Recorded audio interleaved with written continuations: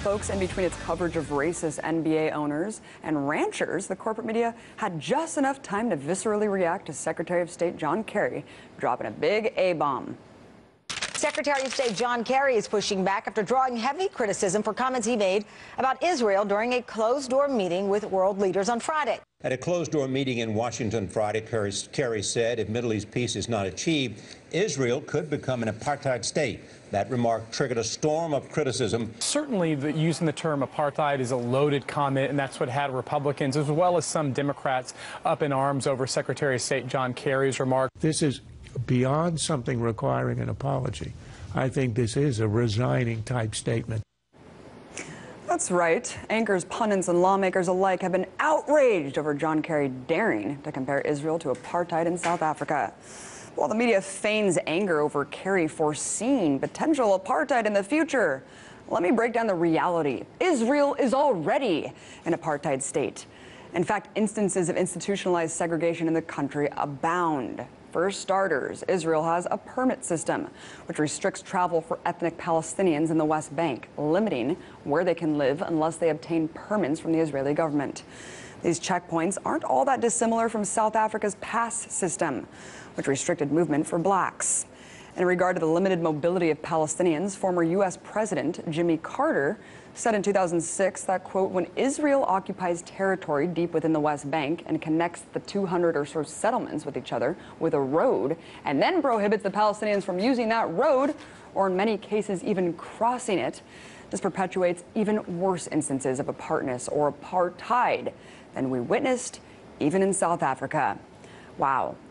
But as the last half-century shows, the gradual takeover of Palestinian land by Israeli colonies means that every day, Palestinians are left with less and less land to call their own.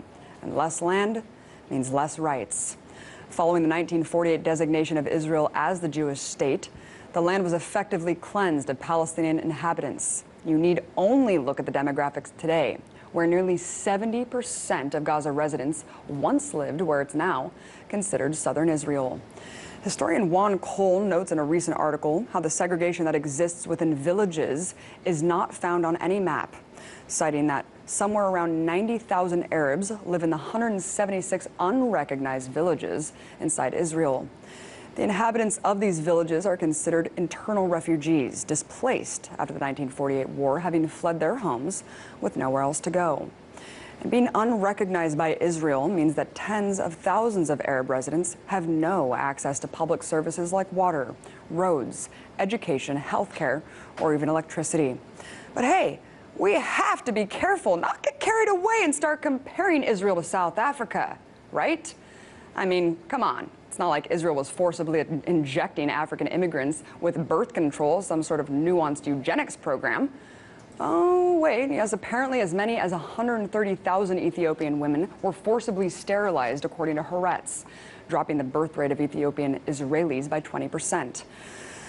All right, but at least Israel didn't uphold a law banning Palestinians from living with their spouses in Israel, right? Oh, wait, they did. Despite human rights organizations calling the ruling racist, Israel's Supreme Court has legally prevented thousands of individuals in the West Bank and Gaza from living with their spouses in Israel. All right, fine. But at the very least, there aren't any parts of Israel that would introduce racially segregated schools, right? Unfortunately, they're doing that too. Last summer, children in South Tel Aviv attended preschool classes segregated by race.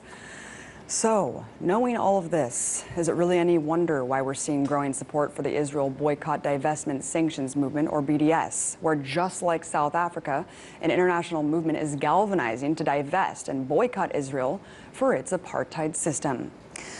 So, given the emotional reaction to anyone simply criticizing the Israeli government, these unpopular truths are rarely discussed. But I think it's about time we call a spade a spade. Call it segregation, call it racism, call it what you will.